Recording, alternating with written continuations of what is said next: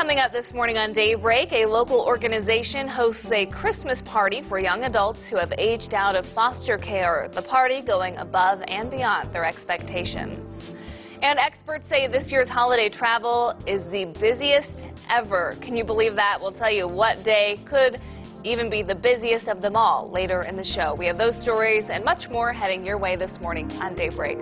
Good morning and thanks for waking up with us. It is Thursday, December 26th. You probably know that if you had any Christmas festivities yesterday. We certainly hope you all had a great day. Joe and Elisa had the day off, but meteorologist Beth Finello joins me this morning. Never leave you hanging. No, never. You would never leave me here to talk to myself, and I appreciate that.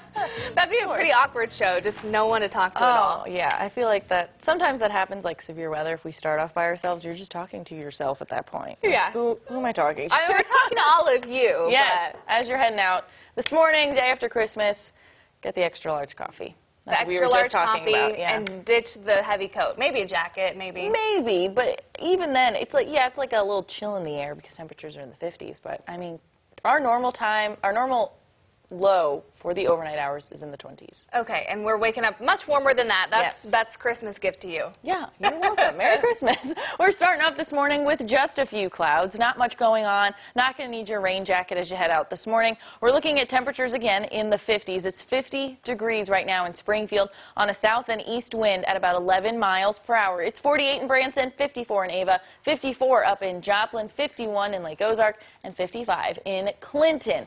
Right now, winds are about 5 to 15 miles per hour out of the south and southeast. We're not looking at any gusts at the moment. I do think we could see some gusts today up to about 20 miles per hour. As you're heading out the door, maybe grab a light jacket. Not going to need it by this afternoon. Look at this. Temperatures in the 60s by this afternoon once again. Mild and quiet. We're not looking at any road hazards through the day. Green light all the way as you're heading out the door this morning and as you make your way home through the evening hours tonight. Go ahead and grab that extra large coffee because it is the day after a holiday. Of course, everybody's going to need it. Won't need it, though, because it's hot. Temperatures will be mild in the 60s with just a few clouds. We have that mild day today with more shower chances moving in tomorrow night, keeping those shower chances Saturday and early through the day on Sunday. I've got your New Year's Eve sneak peek in just a few minutes. The holidays can be tough and lonely for young adults who have transitioned out of foster care. That's why one local group went out of its way to help people celebrate. It was all part of Foster Adopt Connect's Youth Connection project. The project itself helps these young adults find housing, a job, and develop skills. Yesterday, though, they celebrated with a free meal and a free shopping trip at Sammy's Window Clothing Store. 26-year-old Jonathan Rutland says he's thankful for days like yesterday, but adds that he's thankful year-round to take things home every month. I mean, it's helped me out so much. I mean, I can't begin to tell you. I haven't even sat down and calculated, honestly, how much money I've saved. Just being able to utilize Sammy's Window and get stuff that I would normally be spending $20, $30 on at Walmart and not have to worry about having to pay that money. So. Also, aside from saving money, Rutland says it was nice having company on Christmas. Although he has a foster family in Joplin, he lives in Springfield by himself. Around the Ozarks, a man is in the hospital after being shot in the head yesterday. The Pulaski County Sheriff's Office found the man in the 24,000 block of Rolling Hills Road in Richland, Missouri. We don't yet know his condition, but the man was taken to a trauma center by helicopter. Officials have a person of interest in custody, and charges are expected to be filed. This is an ongoing investigation, but officials believe it was an isolated incident and there was no threat to the community. A 39-year-old man from Marshfield is in serious condition after a crash on I-44 late last night. This crash happened near mile marker 136 in Laclede County and shut down the interstate in both directions for a short time.